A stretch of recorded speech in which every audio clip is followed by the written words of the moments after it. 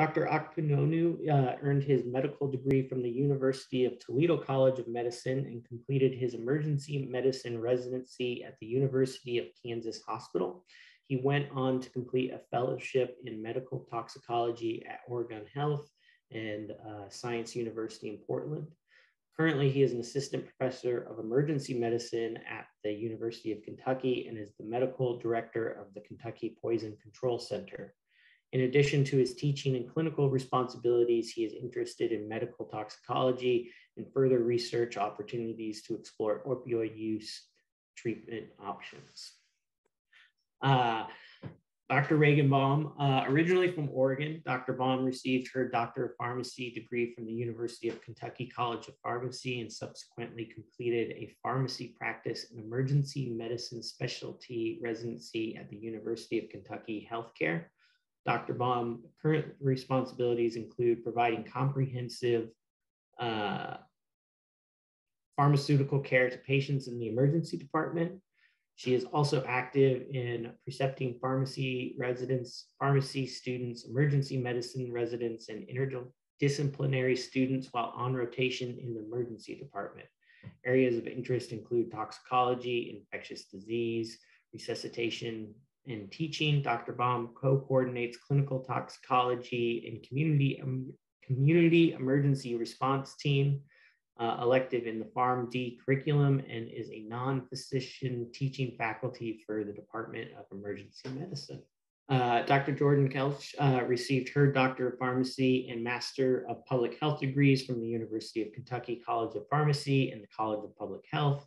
She completed a pharmacy practice and emergency medicine residency at UK Healthcare, and she is currently an academic detailing pharmacist with the treatment team in the Healing Community Study. So welcome to all our speakers. And I believe I'm going to turn it over to Dr. Kelsch right now.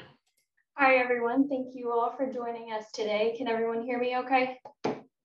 All right, good deal. All right, we have no financial disclosures to present. For our practice gap and educational needs, in recent years, there's been an increase in the use and subsequent harm from synthetic substances that are available in various head shops and online. We'll be covering a few of those listed here.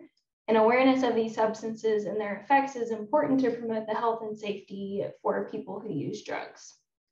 Our learning objectives are to identify various substances available through head shops and online, to describe the clinical effects of these substances, and to discuss the availability and legality of the substances. Our expected outcomes, hopefully you will be able to recognize the concerns with the use of these substances and to integrate knowledge of the substances into caring for people who use drugs. So before we get started into specific topics, I think it's important to be familiar with the different patterns of use for persons who use opioids and have opioid use disorder. So nationally, we know a very low proportion of patients with a substance use disorder receive any type of treatment. And when you look at opioid use disorder specifically, only about 1 in 5 persons receive treatment, and even fewer, 1 in 10, receive medication treatment for opioid use disorder. We also know that polysubstance use is very common among persons who use opioids. In a sample of the veteran population, they found that more than half had an opioid use disorder and at least one other substance use disorder, and more than 35% had opioid use disorder and at least 2 other substance use disorders. So we know it's very common. We also know that the substances that people are using have changed over time. So this graph shown here illustrates people who were in treatment for opioid use disorder from 1992 to 2017. And you can see that the prevalence of opioid use with cocaine or alcohol, which is shown in the top 2 lines, has decreased over time, while opioid use with benzodiazepines or methamphetamine has increased over time, and that's shown in the bottom 2 lines. We also know that fewer people with an opioid use disorder who do use other substances, they're less likely to receive treatment. And importantly, it's common for more than one substance to be involved in an overdose death. The next slide. So this slide might be a tad busy and hard to read, but that is the hope that I was trying to convey here. So this is a screenshot from the 2020 Kentucky Overdose Fatality Report. So here, these are the substances and their frequencies that were identified in toxicology reports from overdose deaths. So in the case of more than 1,900 people who lost their lives to an overdose, you can see that there's very commonly more than one substance that is detected in toxicology testing. But what I think is also important is that we're probably missing a multitude of substances that are not being tested for in toxicology reporting. Next slide. And then when we talk about the opioid use disorder, there's also been this rise in novel psychoactive substances. So that term really means, it's used to describe substances that are either synthetic chemicals or derived from plant or fungal material. And they're often synthetically made to mimic those illicit substances that are commonly known, but they're structurally just slightly different, and they're made to evade any kind of legal restriction. So often you'll see these substances advertised as legal highs or research chemicals, and they'll even be labeled as not for human consumption or specimens for microscopy. And that's really so they can escape any type of liability for harm that they may cause. So often these substances can be found in head shops, the internet, and different types of sources, but we really have very little data on their chemistry and purity and toxicology and their effects. And it's really hard to come up with data that's reliable when it's really hard to tell what's in a substance that someone is using. So I just have a picture here of a substance called mephedrine that was at one point advertised as a plant food, obviously intended for human consumption, and its structure is very similar to methamphetamine and similar compounds. Next slide. So although the title of this presentation is What's in a Head Shop, I think it's important to recognize that there's really a spectrum of sources that substances can be obtained from, and there's a lot of gray area. There's a lot of head shops that are moving online, and there's also the development of what's called a crypto market. So there's very little data about exactly the impacts of a crypto market, but it's really where anonymous buyers can use cryptocurrency to buy thousands of different substances. So we've talked about how polysubstance use is common among people with opioid use disorder. So now we'll talk a little bit about the substances themselves. The next slide. So first we'll start with vaping. So this is probably one of the most common head shop findings, an e-cigarette or vape device product. So I want to acknowledge that when I talk about e-cigarettes and vape devices, I'm not going to focus on comparing the tobacco products in these specifically to a traditional combustible cigarette, although that's a very important topic. That in itself would take a whole lot of time. So for the focus of this presentation, I'm going to focus on the devices themselves and the non-tobacco substances that can be used in them. So at a basic level, an e-cigarette or vape device heats a substance into an aerosol that's then inhaled. So even though they're referred to as vapes, they don't actually produce a vapor, it's an aerosol. And they're often widely advertised as being a safer alternative to cigarettes. But what we'll discuss, they do have adverse effects that are important to be aware of. And there's really thousands of different devices that are on the market. And you can see here, they range from products that look like a traditional combustible cigarette to things that are very discreet and look nothing like a cigarette. Next slide. It's also important to know that there are hundreds or thousands of different substances that can be used in these e-cigarette and vape devices. And it's just as important what they're putting in the devices and how the different substances can interact and the effects that you can see from that. There's often discrepancies in how the product and substance is labeled and what is actually contained in the purity and potency of what is actually contained in that product. So the most common substance that you'll find is an e-liquid. So obviously most commonly that contains nicotine. The nicotine that's used in e-cigarette and vape devices contains a different type of nicotine than is found in traditional cigarettes. And that's so there can be a higher potency that will cause less airway irritation compared to a traditional cigarette. E-liquids can also contain other substances such as THC, CBD, a variety of different flavoring agents, and then different combinations of humectants or solvents. And those are different substances that can be manipulated in different ratios to help the person using the vape create the experience that they want to. So you can really manipulate lots of things about the experience by the ratios of the substances that are being used. Marijuana is also a substance that's frequently used in vape products, both legally and illegally, and it can be used in various different forms. So most commonly, you may find THC concentrates, and that can be in waxes or shatters that are similar to an oil. And then persons can use a wide variety of substances outside of those, so things like methamphetamine and synthetic cannabinoids. And there's also a variety of substances that are unknown that are being used in the devices. Next slide. So now I want to highlight that how someone is using their device can be just as important as the substances that they are putting in the device. So at a basic level, most of the later generation e-cigarette and vape devices have a battery, a heating coil, and a cartridge where the substance can be placed. So traditional vaping, you heat that substance on the heating element into an aerosol. You can also place it directly onto the heating coil, and that's called dabbing or dripping, and that's most commonly used with concentrated THC products. But someone can also alter the voltage and the resistance of the heating element, so that can create a completely different experience using the substance as well. So it's important to note when these devices are manipulated from their intended manufactured way to be used, that can also predispose someone to adverse effects. All right, some notable adverse effects of e-cigarettes and vape devices. So the FDA had received multiple reports of burns and seizure events from people who use vape and e-cigarette devices. And so that led the FDA to recommend to not store the devices in your pocket, don't store them with other metal objects, and don't use them if they have become wet. And they also reported or received reports of people who had experienced seizures.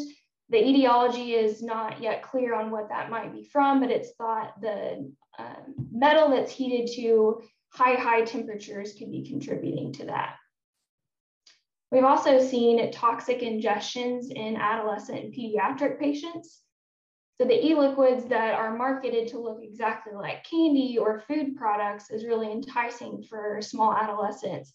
And in some Poison Control Center data, they found that in 2010, there were 13 exposures to e-cigarette or vape device e-liquids in patients less than 5, and that increased to over 1,800 in the year 2018. And then E-Valley has become one of the most well-known adverse effects of using an e-cigarette or vape device. So what is E-Valley? It stands for e-cigarette or vaping product use associated lung injury. So it's a type of respiratory disease that can progress from hypoxemia to respiratory failure and even death. I mean, the data that we do have surrounding E-Valley is very recent, within the last few years, and from a lot of animal and laboratory modeling.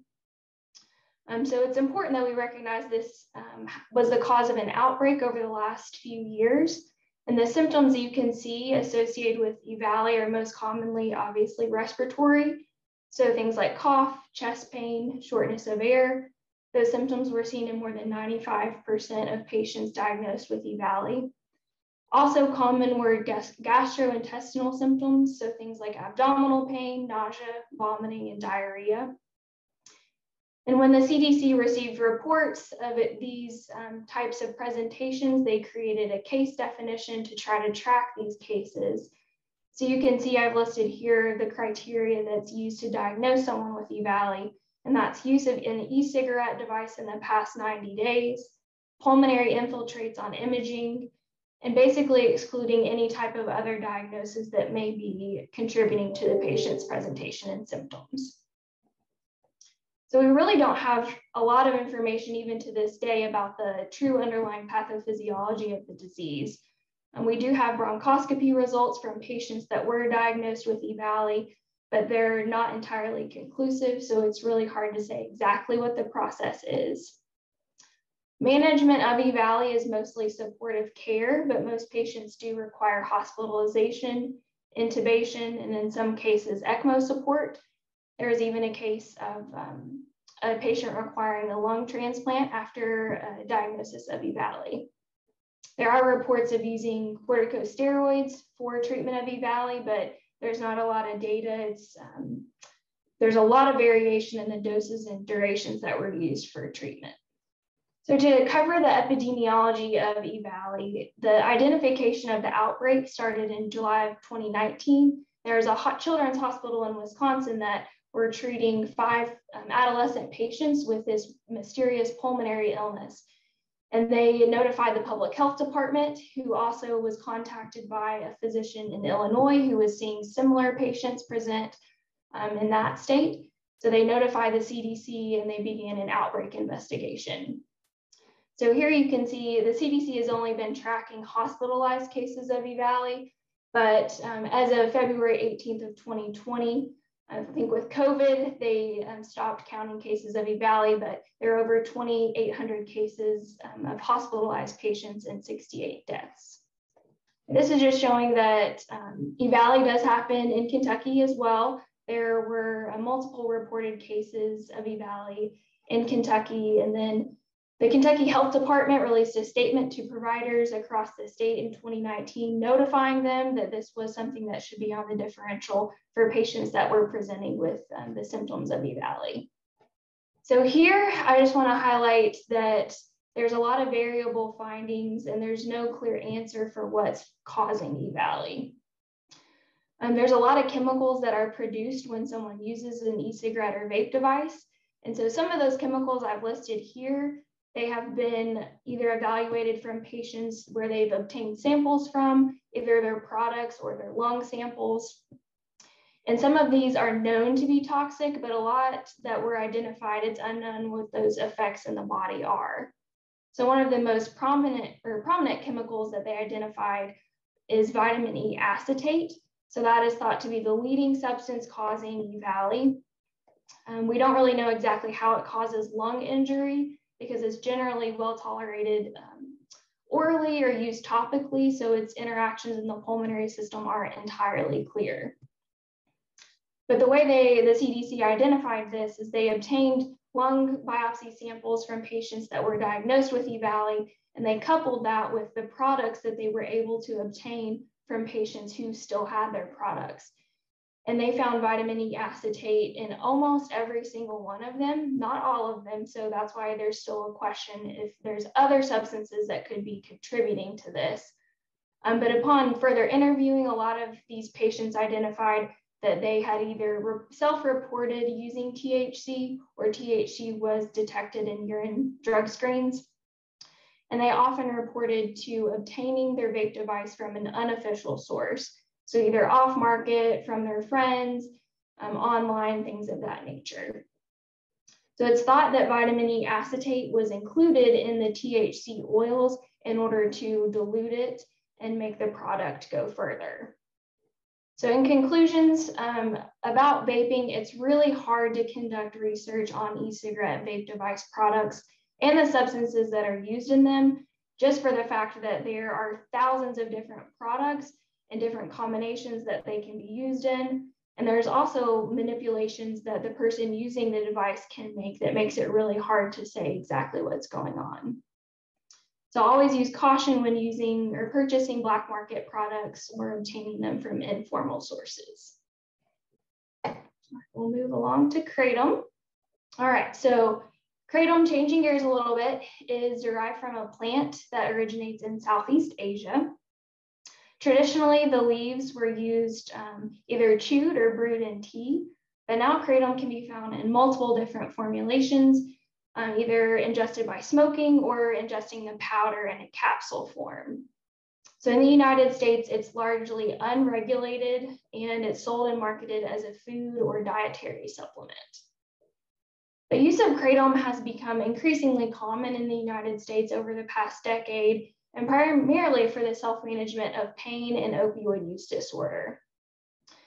So as we've discussed previously, there are many patients who do not receive treatment for their substance use disorder in the United States, and it can be thought that leading to the use of other substances to self-manage their symptoms is a result of a decreased access to care. So in a sample of 500 people with a substance use disorder actually done in Kentucky, they found that 1 out of 5 people did report using kratom, and they reported primarily using it to either discontinue or reduce the use of illicit opioids or for pain relief. We also know that kratom is reported to improve social functioning, and because kratom is not routinely detected in urine drug screens, often people may transition to using kratom for a period of time in order to obtain a negative screen. So kratom is a very complex substance. So it's made up of over 40 different alkaloids. So 2 of the prominent psychoactive alkaloids that you may hear commonly are metragenine and 7-hydroxymetragenine.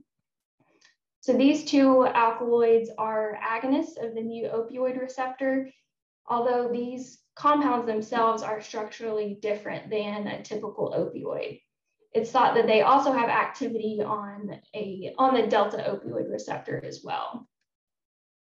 So metragenine is thought to interact with the opioid receptor also in a different way, using different signaling pathways than a traditional opioid compound would. It's proposed that this may explain the anecdotal reports of decreased respiratory depression seen with kratom, but there's not great data for that. So 7-hydroxymetragenine makes up a smaller proportion of naturally occurring kratom, but it is much more potent. And so you can see it makes up in naturally occurring kratom about 2% of the plant. It's also known that kratom can interact with the CYP450 system, which is an important enzymatic pathway to metabolize different drugs. So it's unclear exactly how it interacts, but it's thought that that could cause some interaction when kratom is used with other substances. So this slide is a little busy, but I think it does a good job to highlight the different effects that kratom can have in the body through the different proposed mechanisms of action.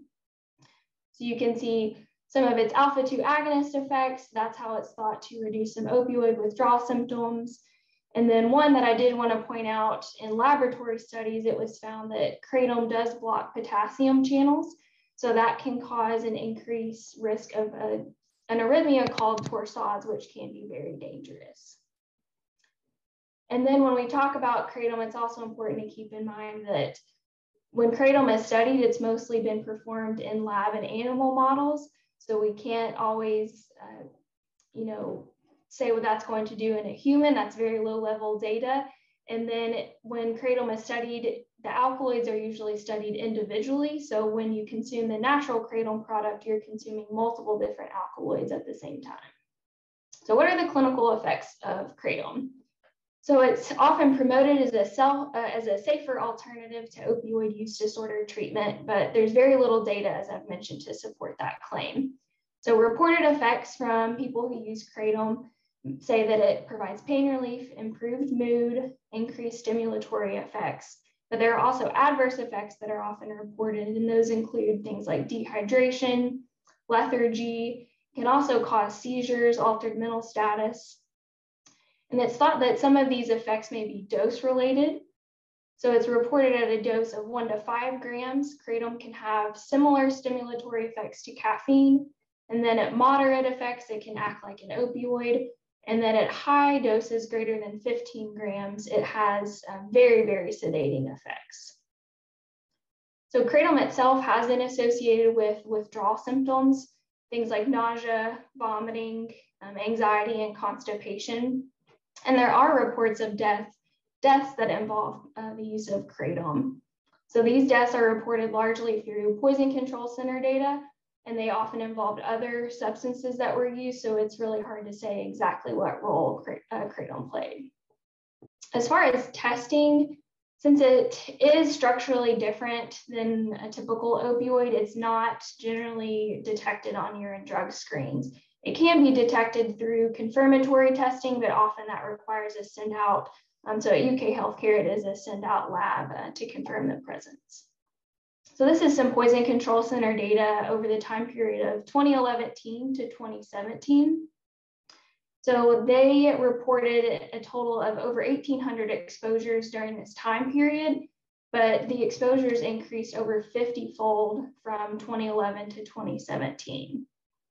And 65% of the total exposures actually occurred in the last 2 years of the study period. The majority of effects that were reported include agitation, drowsiness, tachycardia, and seizures. And there were notably respiratory issues that were reported, including respiratory depression. In 2017, the FDA did receive reports of 44 deaths that were related to kratom. Often these deaths involved other substances like benzodiazepines, alcohol, and other opioids. So again, it's very difficult to say exactly what the additive effects of these substances are. All right, one of the main concerns with kratom is that there's really a lack of oversight in the safety and manufacturing of kratom products. So specifically, there's been concerns with contamination and adulteration of the products. So for example, in 2019, the CDC received reports of over 199 people who were infected with salmonella, which is a type of bacterial infection, in 41 different states. And through, again, contact tracing, interviewing the people who were infected, they found that the use of kratom products, a specific type of product, was contributing because they tested the products and they found that bacteria in that as well. They've also conducted testing of different kratom products and found high levels of lead and nickel. And it's proposed that long-term exposure by use of those products can lead to heavy metal poisoning. In a different study, they found that some of the products contain a much higher level of that more potent 7-hydroxymetragenine, and it was also in a synthetic form.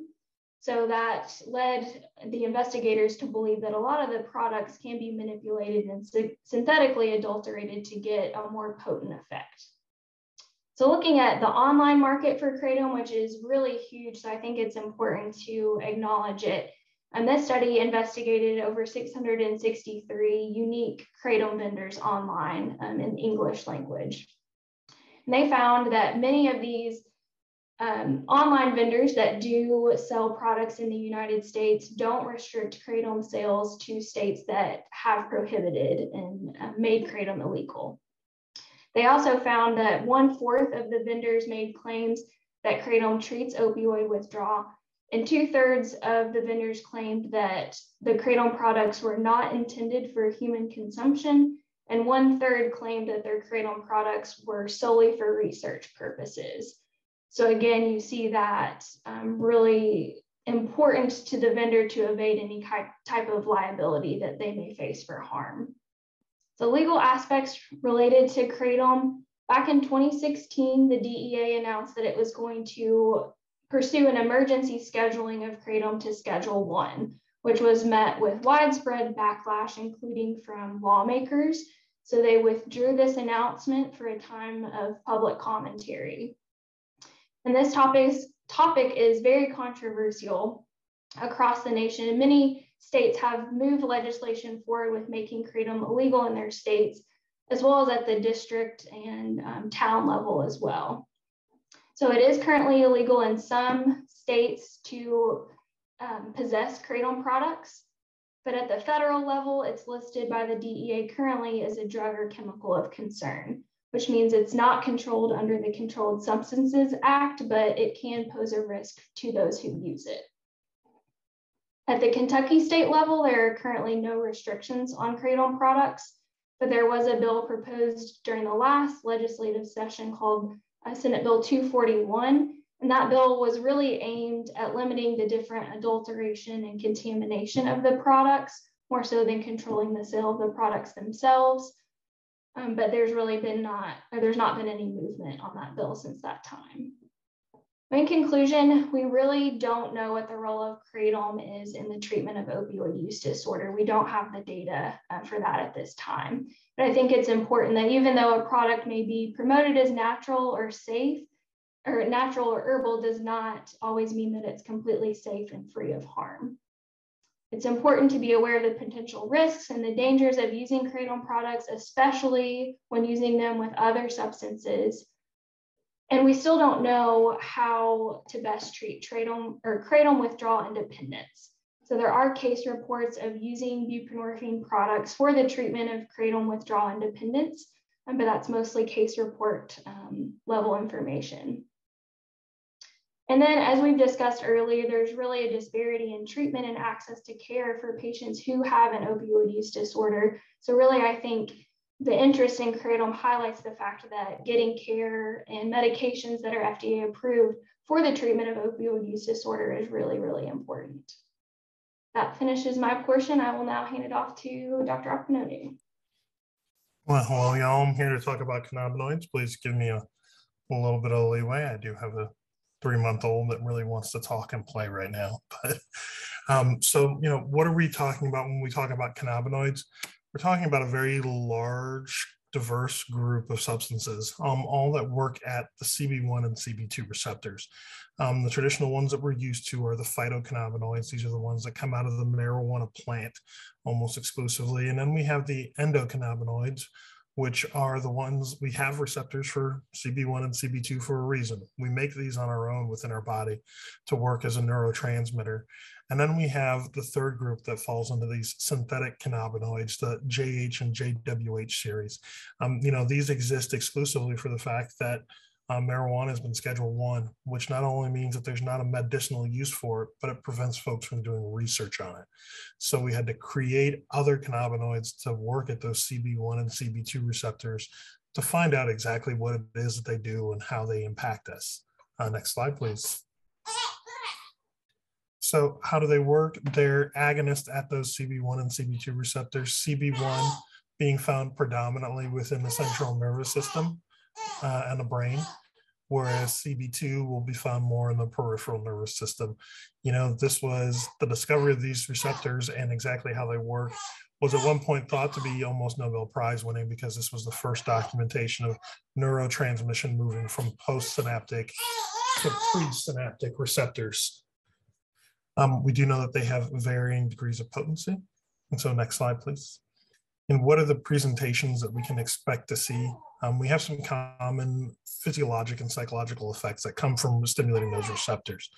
The main one that we see is that kind of increased reaction time or slowing of time for the person who is intoxicated.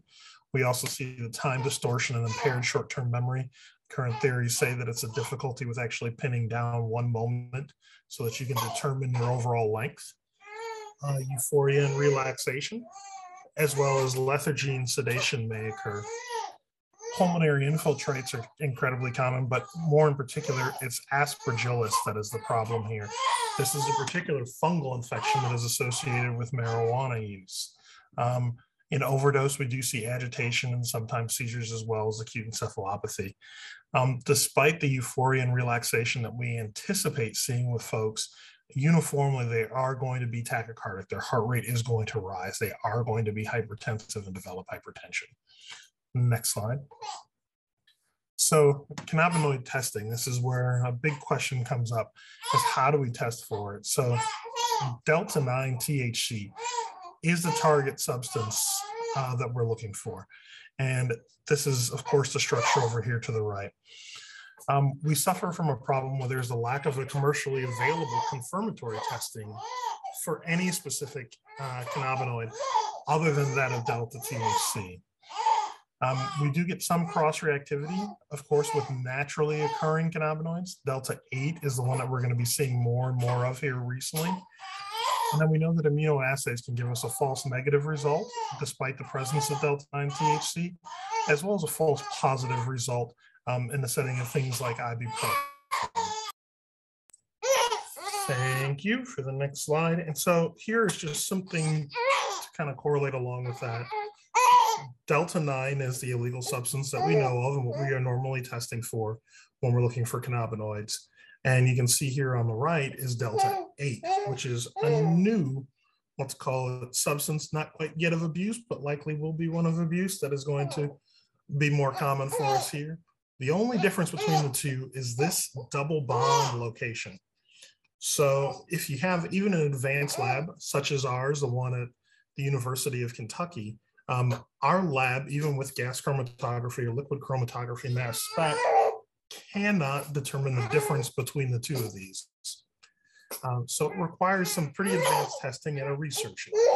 Next slide, please. Regulatory status is where we're going to run into trouble. So ultimately what it comes down to is we're trying to figure out whether Delta-8 is a legal or an illegal substance. And currently, as it is written, Delta-8 could be classified as a legal substance, provided that it comes derived from a hemp product. This can be naturally or synthetically derived from any hemp product, as long as it's not being made with non-cannabis material. So any of those actual the non-cannabis material, then it would become illegal. In this case, we also have to remember that whatever product you have must contain less than 0.3% of the Delta-9 THC. Next slide, please. In this case, we also have a very interesting case that Dr. Baum and I had last year, where we had a 2-year-old girl who ingested approximately 15 milligrams per kilogram of Delta THC gummies. The gummies were her father's gummies, and then we found out, of course, this is a problem when dealing with cannabinoid products, because a lot of them are made to look like candy and be more palatable. Ultimately, this child, after the parents recognized what had happened, took her into the hospital, her local emergency department. She was so encephalopathic that the provider there decided to go ahead and intubate her before transporting her to us at the University of Kentucky.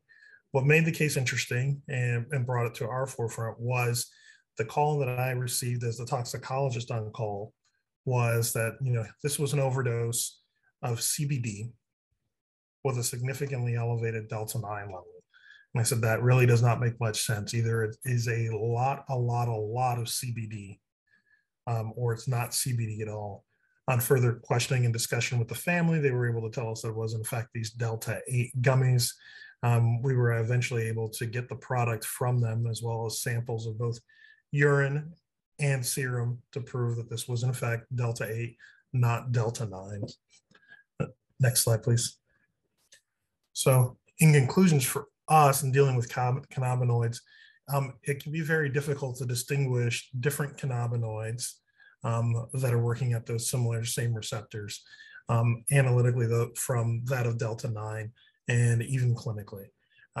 So what you can anticipate is whatever syndrome that you see typical of Delta-9 may no longer simply be marijuana use, but maybe a Delta-8, Delta-10, Delta-4, or any of these other synthetic cannabinoid use. We are likely going to see an increase in the number of products, and this is likely going to lead to an increase in exposures, in particular in our pediatric patients. There is no specific antidote for the treatment of cannabinoid intoxication. It's simply time and what we in emergency medicine say is metabolism to freedom. All you need to do is to make sure to provide treatment with symptomatic and good supportive care. Know that the idea that no one can become addicted to marijuana or THC products is quickly falling out of the window due to higher concentrations of Delta-9 and other substances. Next slide, please.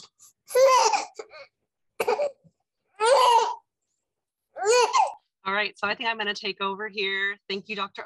Akpunonu. So I'm going to talk about the synthetics. If you want to roll to the next slide, you can. So when we broke this presentation down, we really debated how to do this and how to talk about this. And we went ahead and lumped the synthetic cathinoids and synthetic cannabinoids here together in this section for me to talk about. Admittedly, there's a lot of information here, but we lumped them together because clinically when these patients present, we don't really know which one it is, and they could actually really present in a very similar manner. So both of these agents, as Dr. Kelsch alluded to earlier, are some of the new psychoactive substances. They're largely unregulated. We don't really think that there's probably a legitimate medical use at this point in time, and they probably are targeted at ways to evade you know, law enforcement and drug testing themselves. So our synthetic cathinones, which a lot of people on here may sort of relate more to like our bath salts and those sorts of substances, have been introduced and reintroduced in the market in very quick succession in efforts to dodge or hinder law enforcement officials. These are cheap substitutes for our more common traditional synthetics like cocaine and amphetamines. These are structurally related to amphetamines. And the current body of knowledge for these substances is a lot of case report level data. It's a lot of poison control level data and surveys of users. And there's some flaws in this, right? It's really hard when you have that type of data as opposed to big randomized controlled studies, because really what we're relying on is user reporting what they actually took. A lot of these substances are not accurately labeled. We don't know how much they took. We don't know if there's co-ingestions that are present, or if there's other substances of abuse or even pharmaceuticals that are in these substances that can sort of confound the way that these patients present. And so the synthetic cathinones really became a big public health issue and became sort of more to the forefront. In 2011, when there was 35 patients that were reported in an MMWR report. And so those patients had all purchased bath salts online. It ended up being a substance called MDPV, which is an analog of MDMA. And you know, these patients were profoundly agitated, very paranoid, and the effects were thought to be really quite long lasting and much longer lasting than what our amphetamines and some of our other traditional stimulants had been. Interestingly, so if we flip over to synthetic cannabinoids that also kind of came back into public awareness around that same time, they've actually been around for a long time. So as Peter kind of alluded to, you know, when they started looking at ways to manage pain for cancer and they discovered the endocannabinoid system, there was a whole range of substances that have been identified since the 1970s. Probably the first one came about in around 1974. Pfizer developed it. It was cyclohexaphenol. But the structure of these ranges greatly. You know, as I said, with the synthetic cathinones, those are really amphetamine-like. With the synthetic cannabinoids, these can be a really broad range of substances. It's just really that they can interact with that receptor. And, you know, these probably started coming to the illicit drug market in early 2000s, but really hit big probably around 2011 when we started seeing a lot of legislative action against these things. And this is probably now one of the largest class of some of these new psychoactive substances that are hitting the market. There's probably more than 300 of these to date that have been identified, and there's probably more to come. If you want to roll to the next slide, that would be fabulous. So at the end of this presentation, when I go through my section, if you get to the end and you're like, hey, look, Regan, I'm not sure what is a cathinone, and I'm not sure what is a cannabinoid, and I'm not sure how to tell the difference, and I'm not sure how they present differently, and you're a little bit confused, welcome to our party. Okay, this is sort of what is happening to us clinically when these folks roll through the door. You know, we'll get somebody there, maybe they were agitated and then found down. You know, maybe they got naloxone and maybe there was an opioid on board, maybe not, right? Very mixed ingestions, but these patients present in a similar manner. And we don't really have a really good way to tell which one's which. And as you can see between these two, you see that I have some pathomimetic action up there. So what that means, if you're not familiar with that terminology, pathomimetics are stimulants, much like cocaine, much like amphetamine, much like if you or I went on a run, right? We'd see our blood pressure increase, we'd see our heart rate increase, our respiratory rate increase, we would see, you know, sweating, that sort of stuff, really characteristic of both of these substances.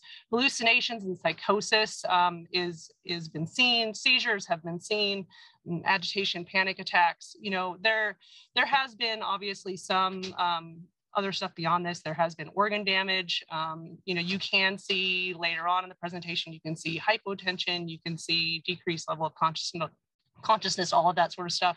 But it's this very muddy picture clinically where we're relying a lot on the story from the scene and a lot on the story from the patient in order to try to figure out what's going on. And even those stories are not always reliable because people don't really know what they're getting. If you want to roll to the next slide, that would be great.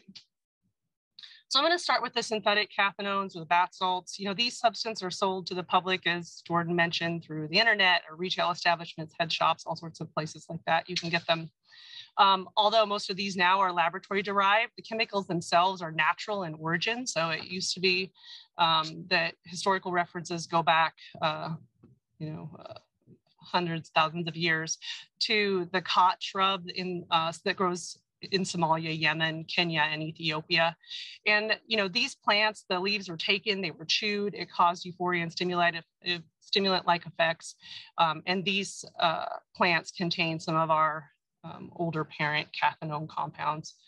The earliest reports of synthesis of these products dates back to the 1820s. So they've been around for a really long time with methacathinone in Germany. And since 2004, various substances, various synthetic cathinones have been reported, and today there's more than 30 of these that are known. And, it's really hard for us to find them because a lot of our routine hospital testing, which I'll talk about in a minute, isn't able to detect these. Next slide. So like I said, you can see the structure of amphetamine and the structure of the cathinones over there. These are very, very similar to amphetamine. They have effects very much like amphetamine. So they have effects on dopamine, norepinephrine, and serotonin. And depending on what we do, if you see the R groups on that bottom structure, depending on what we hang off there can kind of depend how it hits different receptors in the body. And we can kind of make, if we have a structure and we have a compound, we can kind of make some guesses at what we think it's going to do. And the reason why it's important when we think about how it affects those different systems is, if it affects the dopamine system, really what we see in more dopaminergic agents is we can see increase in repetitive dosing as part of that process that happens. So, if you remember back to I don't know if you remember this, but college psychology with the mouse getting the cocaine, and it would rather take more hits of cocaine than go and eat and drink, right? So that's the dopamine system doing that, right? So, although some of these substances may not be as long lasting as like an amphetamine or cocaine, if you start taking a whole bunch of it and you have that dopamine release in your brain where you're wanting more and it's causing this repetitive dosing, we can see marked changes in that. We can see these things stick around longer. Can also lead to some more of the psychotic effects of these agents. So, agents that are more dopaminergic in action, we can think about those being a bigger problem. Norepinephrine is sort of a cousin of epinephrine. And for you guys that aren't familiar with that, is a catecholamine. It's kind of like adrenaline if you think about adrenaline. So it can cause some of those sympathomimetic effects that I talked about in the clinical presentation. Serotonin is really been linked a lot to the hallucinogenic type components of this. So, every single one of these cathinones has a little bit different structure. They can affect these endogenous catecholamines a little bit different. There's not a whole lot of human pharmacokinetic, pharmacodynamic data that tells us a whole lot about what does this drug do to the human body? What does the human body do to this drug?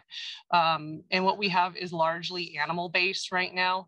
And even the stuff that we do have out there is sometimes confounded by other stuff that's in the substance, and we don't always know a whole lot about what we're dealing with. And so it's really, really hard to generalize the findings from these studies just because of the varying experimental models and the various cathinones being studied.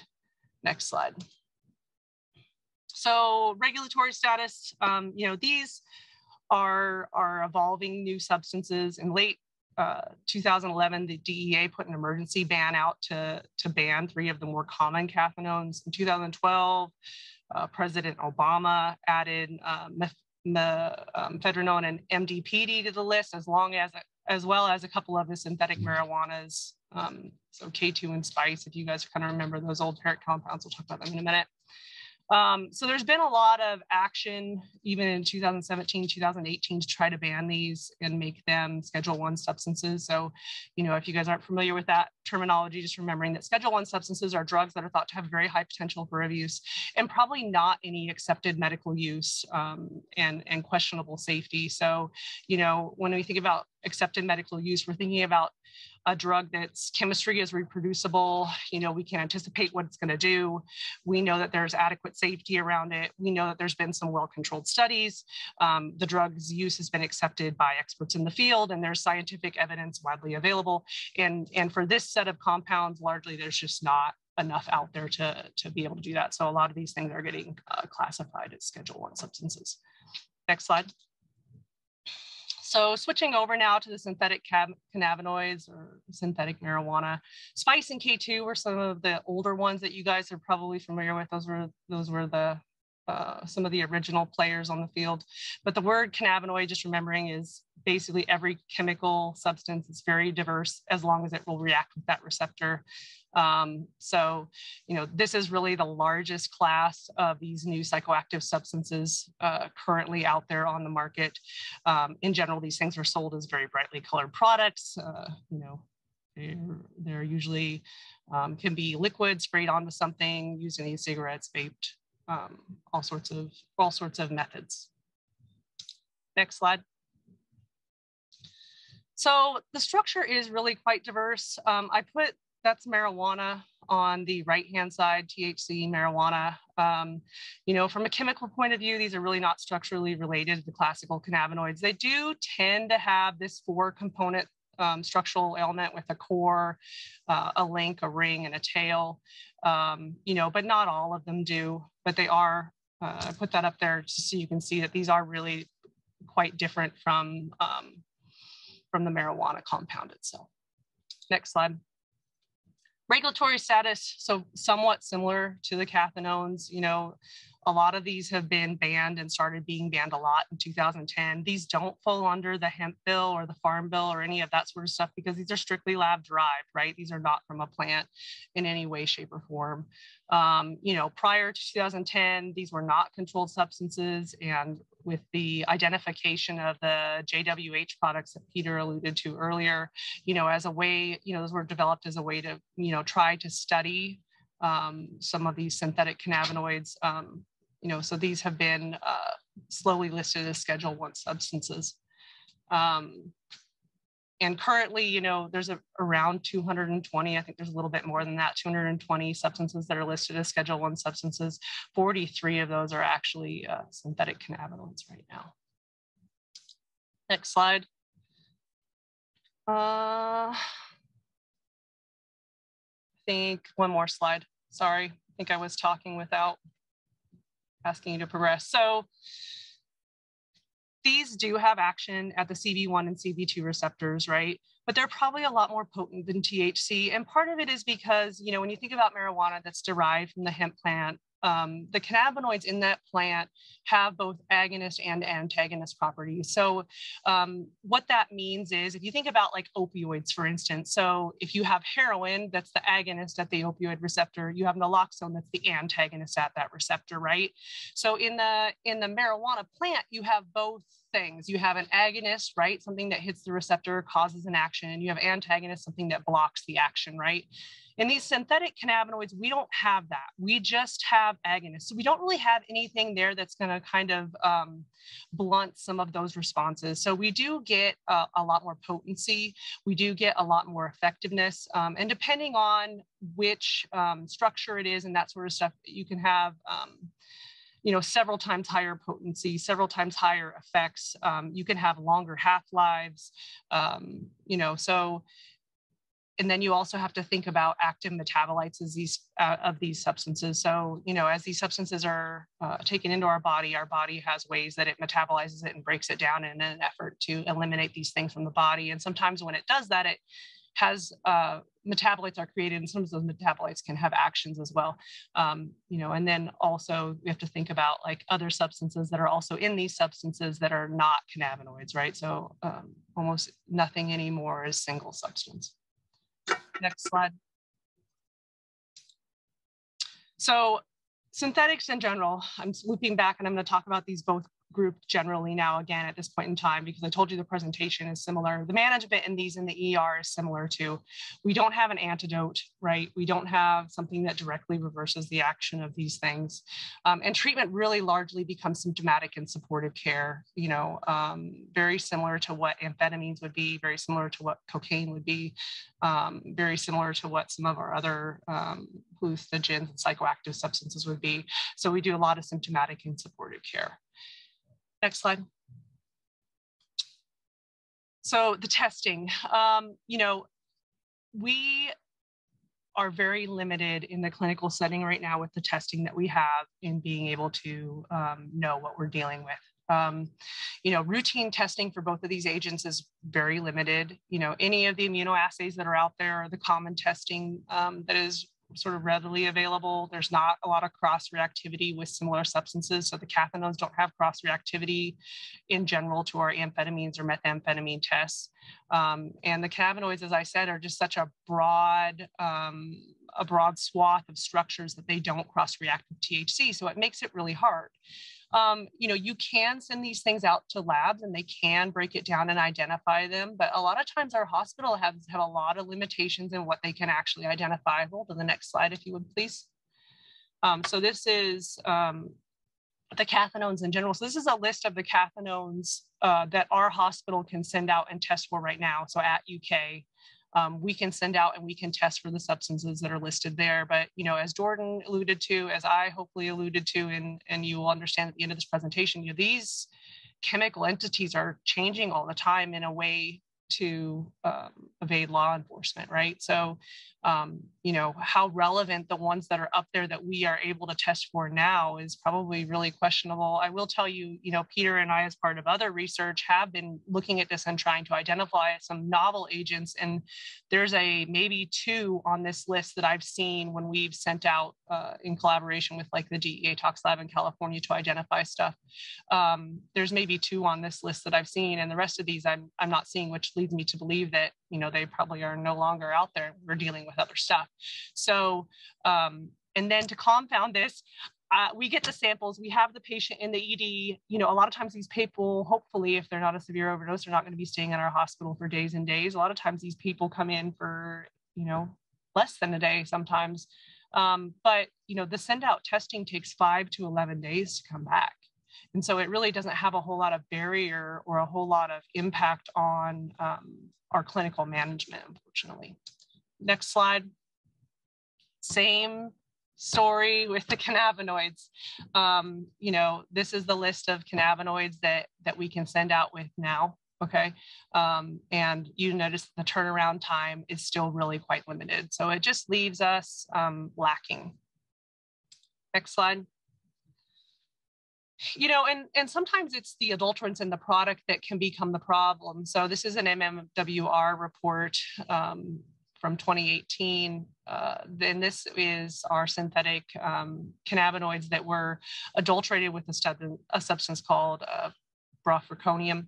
And this is actually, if you want to scroll to the next page or the next slide, this is a super warfarin. So this works like warfarin or Coumadin. If you've ever heard of that, it's a very potent blood thinner. The difference between it and warfarin is it stays in your system for months and months and requires a lot more of the anecdotal therapy that we have for that agent. And so there was actually several, I think that report was from Indiana. There was actually 3 patients in our, to our south in Tennessee that were noted to have seen patients that were that saw this contaminant as part of the process or as part of their clinical presentation. So it's kind of interesting. Next slide. We're not alone here in Kentucky. So this is actually a synthetic cannabinoid that we've seen here since we've been starting to look for some of these new novel substances. So we had seven patients that have been identified with this ADB Butanaka. 6 of them were identified in June. 1 of them actually hit again the same chemical structure again in November. You know, for the most part, all of these patients didn't just test positive for this. Almost all of them tested positive for somewhere between 3 and 6 other substances as well. Some of them were pharmaceutical substances. Some of them were like more illicit type substances. Most of them in the report, when you would get it, is there would be this initial agitation followed by a decreased responsiveness. You know, almost all of the patients got naloxone, had no response to naloxone. There was some element of hypotension that happened with these patients, and they landed in our EDs. And most of these patients had, you know, some more prolonged stays. Several of them landed in the ICU. So, you know, these things are out there and in our backyards, and we're seeing them now and trying to manage these patients with the resources that we have. Next slide. So from the synthetic standpoint, what I hope that you take from this is that, you know, these products are ever changing. We have very mixed clinical pictures. We really don't know what we're dealing with. And we are using a lot of symptomatic and supportive care to manage these patients on a shift basis as we don't have a direct antidote. Next slide. All right, so I get to do the wrap up. That's kind of where we are. And I think I guess we'll see how we are with finishing everything for questions, but we'll certainly answer any questions that we can answer and during the question session in the next couple of weeks. But, you know, head shops right now are really evolving. The substances that are available to the public are really evolving. What's available online is very much evolving. You know, what I hope that you understand is some of the limitations that we're hitting with caring for these patients, knowing what sort of substances are out there. Research is really difficult to conduct and is really largely lacking. And right now we don't really have any treatments. And so the treatment is really, or any antidotes to the treatment really becomes symptomatic and supportive care. And so at this point in time, I'll turn it back over to John and thank everybody for coming today. Thank you all so much for your presentation. We do have time for questions. So if it's a longer question, what we can do is I will allow the speakers can definitely say, you know what, let's do that next week. But first I personally have like a bunch of questions just because I don't know anything about this and it's so interesting. But one question is, someone said that Delta 8, 9, and 10 are sold in gas stations. So what's the difference between these things? Because from the picture you showed, it looked very similar. So yeah, if you can actually go back to my slide, the difference is, you know, literally that of one that requires a chemist to actually tell the difference between. So again, here on the left is the Delta 9. On the right is Delta 8. And if you come to this kind of circular, I don't know if you probably can't see my mouse, but there's a double bond in the top left ring, and that is demarcated by 2 lines. That is what makes it Delta 9. And if you move over to Delta 8, that double bond has moved. It has literally just moved over between 2 different atoms, but still on the top of the ring. Nope, further up. That one right there. That versus where it is on the image on the left is the difference between the 2. And then the same is true for Delta 10. You're simply just moving that double bond around the ring. What this results in is varying levels of potency, or at least what we believe to be potency. This is kind of let's say we're a little naive in terms of what the actual actions of the difference between Delta 8, Delta 9, and Delta 10 are, simply because we haven't been able to do research on them. And we know that Delta 9 has been the predominant THC, the predominant cannabinoid, leading to the belief that it's providing most of the action and symptoms that we see in our patients. From the more difficult standpoint, Delta 9 is illegal. The Delta 8 and the Delta 10, depending on how they're derived, may not be illegal. So to follow up on that question, I don't know if this makes it more complicated, but when you talk about like medical marijuana, how does that, is that part of the compound in there that makes it medicinal? Or I don't know how to ask this question, but I know. So in dealing with, like, let's say states that have legalized recreational or medicinal marijuana products, one, we have to remember that according to the federal government, marijuana, Delta 9, is all illegal. The states have said, you know, we are decriminalizing this, so the state really will not pursue action in this regard. And the general stance from the DEA has been watchful waiting. There's nothing that stops the DEA from coming into a state with, you know, legalized marijuana products and arresting every person that has purchased them and they find in possession of them. But also, then from a manpower standpoint, not really worth the effort. So in dealing with the medicinal products, you're allowed to have that Delta 9 content, at least for the state rules and the state law. This is no longer considered to be illegal, or it still will remain at the federal law. In dealing with the medicinal products, you're thinking of like dronabinol and these other medications that we have that are specifically designed to work similarly to marijuana. Those are not Delta 8 products, but rather products that are similar to the way we discussed kind of the JWH products that act at the same receptor. Okay, I think that makes sense. I appreciate it. And so when thinking about the difference between marijuana and hemp, is it this thing that we circled that makes it different?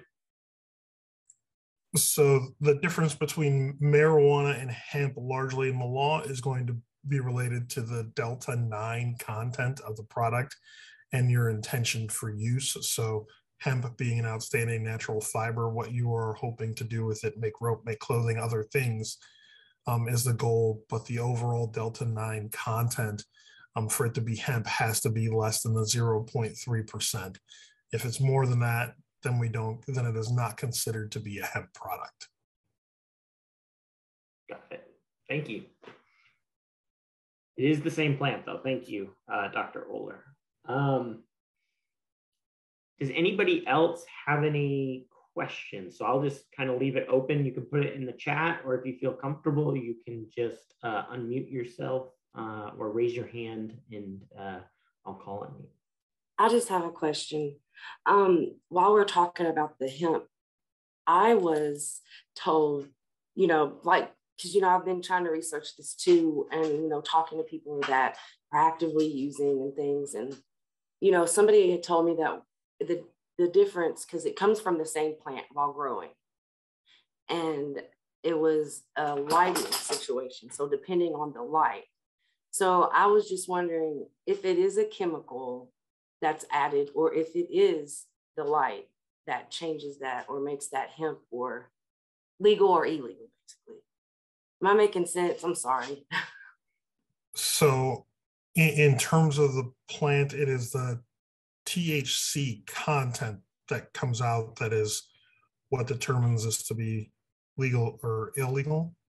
And so there are multiple factors that can go into changing the THC content of whatever plant that you may have. Thinking about similar to what we do in agriculture to try and grow larger amounts of corn or wheat, or to increase yield from soybeans, we will breed multiple strains together to get a better product. Along that same line, the same can be done for cannabis products. I can breed multiple different types of, or say cultivar, multiple different types of cannabis together to increase the THC content that I want, or to decrease the THC content that I want. I can adjust aspects of the environment that may also play a role in this regard.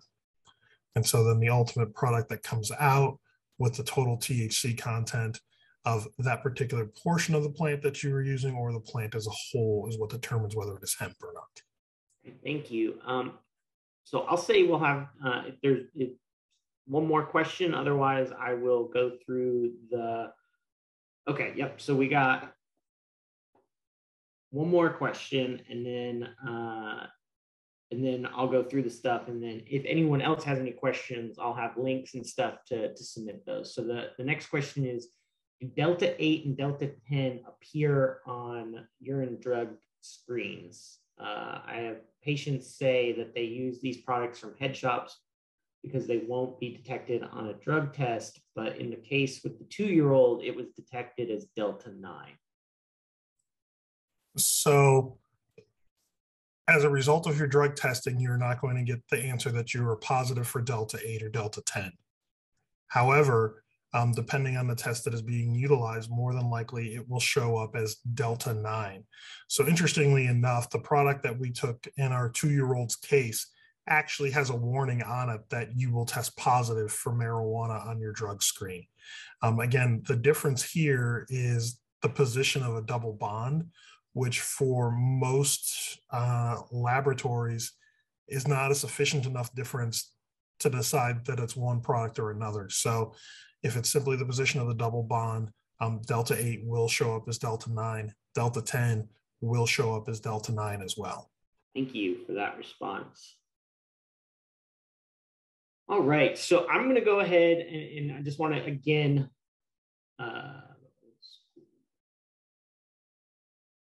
And so I guess there was a comment that the older K2 and spice products didn't show up on the test. So those are different than Delta 8 and 9, correct? Those are, right? So those are the synthetic ones. So structurally, they actually look really quite a bit different. And so a lot of times there's not cross-reactivity with some of the THC type assays. And they are a little bit harder to detect. You know, I kind of showed you the ones that UK is able to detect now. A lot of those are older. But in order to detect those, you have to have the way that we have them. You have to have a library where you have a known substance that your lab can kind of look at the substance, go through and kind of do all the QA, QI to be sure that they're actually positively identifying it. And the thing is, these structures are changing so much and so fast that a lot of times we don't have time to update our libraries in a timely manner. And so the times, like when I cited that case that I cited at the end of my presentation where we did catch that substance, that was actually done by our colleagues out at the DEA Tox Lab in California. Okay, so that was not testing that was able to be done here at UK. And it's just because of how quickly these things are changing and how expensive it is to update our libraries. We probably have the capabilities to identify some of these substances, but it's a resource and library limitation, if that makes sense. But the cross reactivity with the marijuana testing is well, almost none, if none.